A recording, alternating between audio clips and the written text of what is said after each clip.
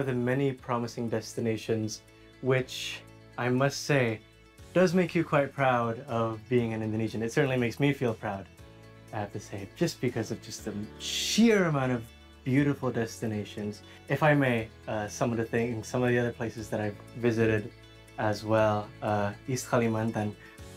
One thing that I found about it was that it has a lot of potential, and especially the coasts in Maratua. Yes. Yeah, the reefs there. The reefs is, Berau is one of the pilot projects for sustainable tourism, whereby every time you travel, Messi, and this is a hit within the Gen Z and the millennials, is we are offering a carbon footprint calculator.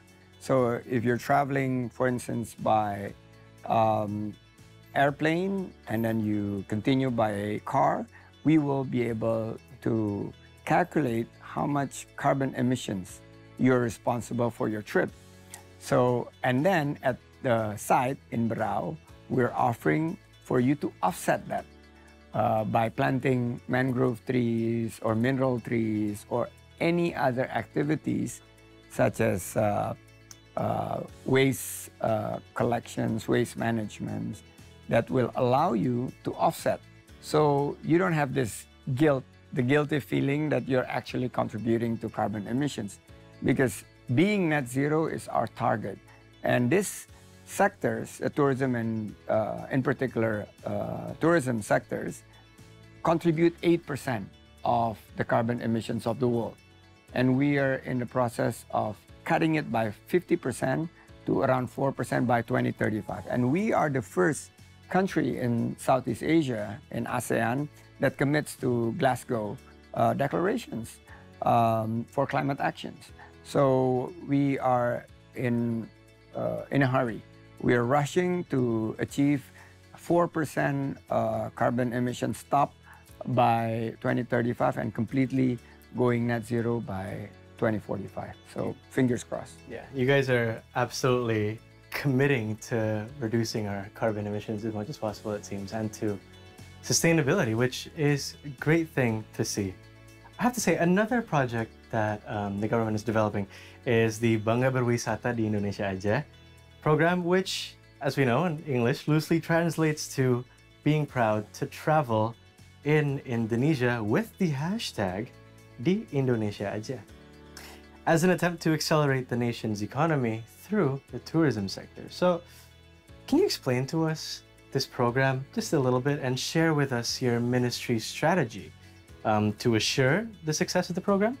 Millions of Indonesians, especially during Christmas break or New Year's celebrations, would be cool to be vacationing in destinations such as Bangkok or Kuala Lumpur or Singapore, even as far as Turkey, Europe, the United States. And more than $10 billion is actually spent in these trips. So we are now trying to change the mindset that it's actually cooler, it's more fun to travel within Indonesia. And we're creating travel pattern, we're creating incentives so that you would actually proud of spending your holidays here in the country and learning about new destinations, helping the sectors improve, trying different experience. So this is something that we're starting to campaign very aggressively starting next week. We're launching this 13th of December, and hopefully it will change the mindset of Indonesians thinking about going abroad for vacationing by end of the year. And the president said it himself, and I quote, he said that, well, I saw this Indonesians, in particular government officials, going outside, taking Instagram pictures and wearing, you know, I wouldn't mention the brand, but wearing a luxury brand that is not made by Indonesians and proud of it. Why don't we change that? Why don't we go to Raja Ampat, Labuan Bajo, Wakatobi, Borobudur, Danau Toba? Why don't we go to Maratua? Why don't we go to even Cianjur in the tourism village Situ Gunung Padang and wear local products? Bangga Buatan Indonesia, proud of Indonesian local products, Indonesian-made products, and bangga berwisata di Indonesia or di Indonesia aja. Proud to travel and do your vacationing in Indonesia. I have to say, I can't agree more, especially considering I'm so sorry, I have to mention your clothes again. They're just absolutely amazing. And yes, it is absolutely beautiful everywhere in this country, but it's almost completely hidden.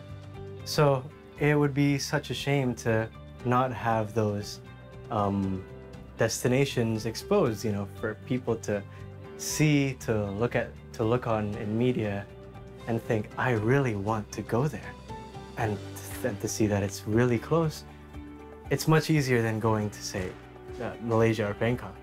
It's much cheaper as well. And if you look at, sorry to cut you off, Messi, in terms of the Travel and Tourism Development Index that is issued by World Economic Forum, Indonesia is ranked now higher than Malaysia, Thailand, Vietnam, and the Philippines. Why? Because we offer destinations that is focused on quality and sustainability, based on nature and culture, and very importantly, the destination is inclusive. We are bringing small, medium enterprises, women, more young generations be involved in the sectors. So there is no reasons why we should go abroad for enjoying your vacations. Look at this 17,000 islands plus. And I was in North Maluku's. It's absolutely gorgeous. You wouldn't believe that it's in Indonesia, and the sights, the sound, the vibrations, the local foods, the smell. You feel that energized.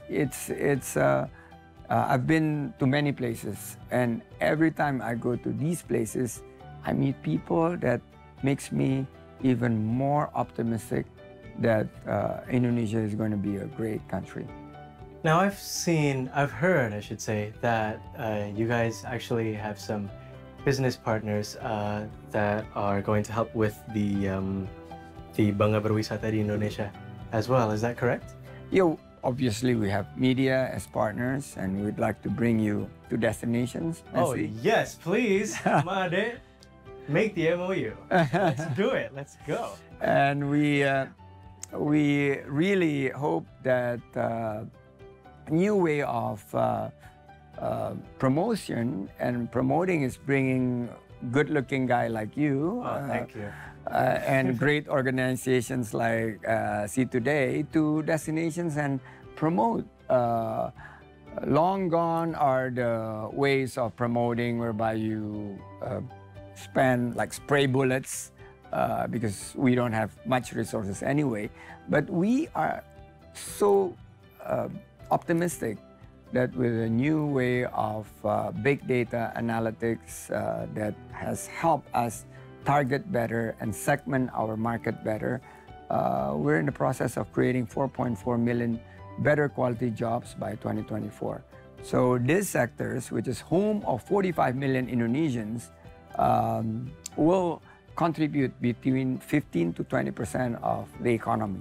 Right now, we're about 10 to 12%, but it's gonna go 15 to 20% if we continue this track, if we continue to build the infrastructures and train, bring capacity building type of activities for the human capital within the sectors. And I'm completely confident that we're gonna reach those numbers. I certainly hope so too. Let's zoom out a little bit from Indonesia and into the world. So in late November, you attended the WTTC Global Summit, if I may ask about that, in Riyadh. Could you share with us some insights from the Global Summit and how Indonesia does and how it could play a role in the global tourism industry? Well, thanks to the leadership of our leaders in G20, and now we're taking over ASEAN chairmanship, Indonesia elevated so much. We're now recognized as leaders, not only in the tourism sectors, but also in the global settings. The G20 was a great success, and I think we should be proud. And it was a proud moment to be Indonesians, whereby not only we have the beautiful country, not only we have the resources, in particular natural resources, not only we have hospitable people, but we have the leadership now. So where do we go next? At the WTTC, because of our role that is being viewed as a now key, playing a very significant role in this recovery of tourism, we're regarded as best practice in terms of the recovery. Not only recover together, recover stronger, but also we are recovering better. We are injecting this notion. We're not focusing on the quantity. We don't want to be focused on recovery that achieve the same numbers like pre-pandemic, but actually not giving the impact to jobs, to local communities and the local economies. So at WTTC, we're very proud that Indonesia was featured very prominently, and our strategy is actually now also being adopted by most of other countries in terms of the recovery. Obviously, we have a lot of competitions, not only within our region, but also globally. But because Indonesia is still top of mind, and Bali is such a strong brand for Indonesia, we could capitalize on that. And next year, we believe, I think industry is now projecting to double foreign tourist arrivals, and also probably more than double in terms of the tourism revenue.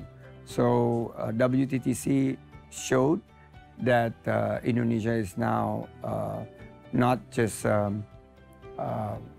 middle of the pack country, but we're part of the leadership groups within this tourism sectors.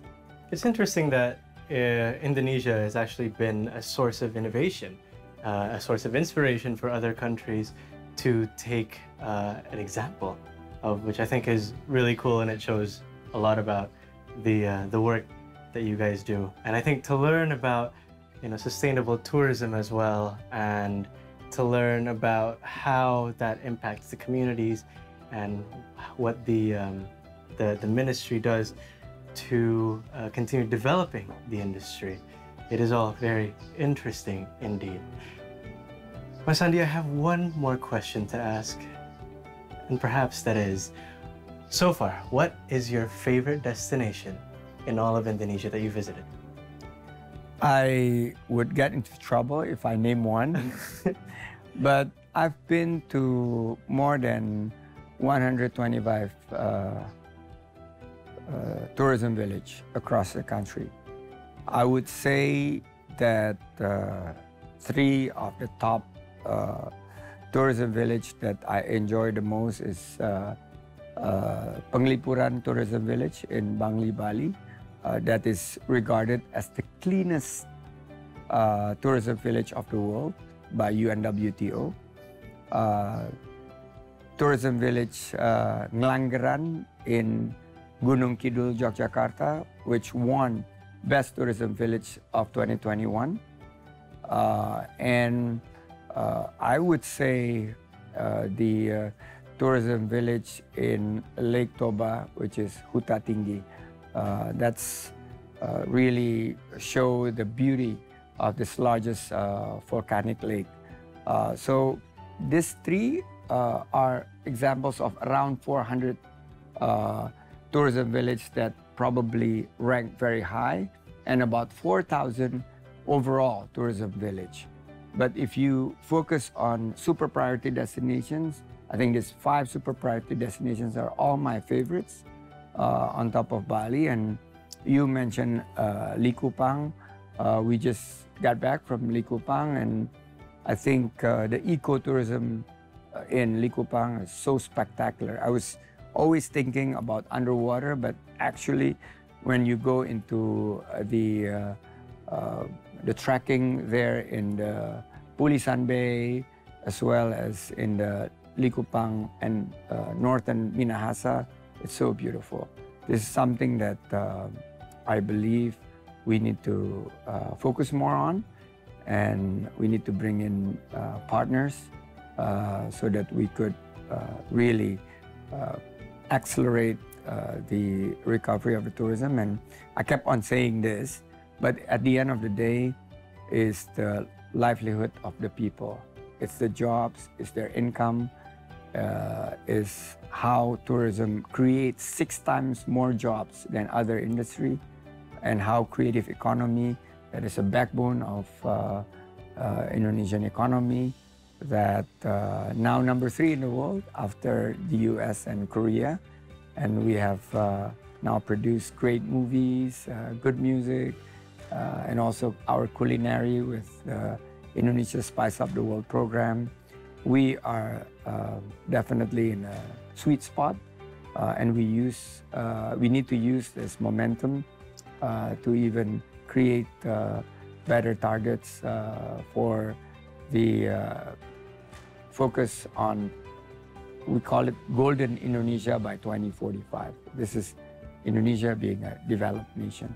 It's all part of a big plan, isn't it? To ensure and continue the development of Indonesia, as you said, to be golden by 2040. Mas Sandi, thank you so much for your time. This was certainly one of the most insightful conversations that I've had probably during my life. And I certainly hope that you viewers as well find a lot of insight and a lot of knowledge from this talk with the Minister of Tourism and Creative Economy, Sandiaga Uno. Mas Sandi, thank you so much.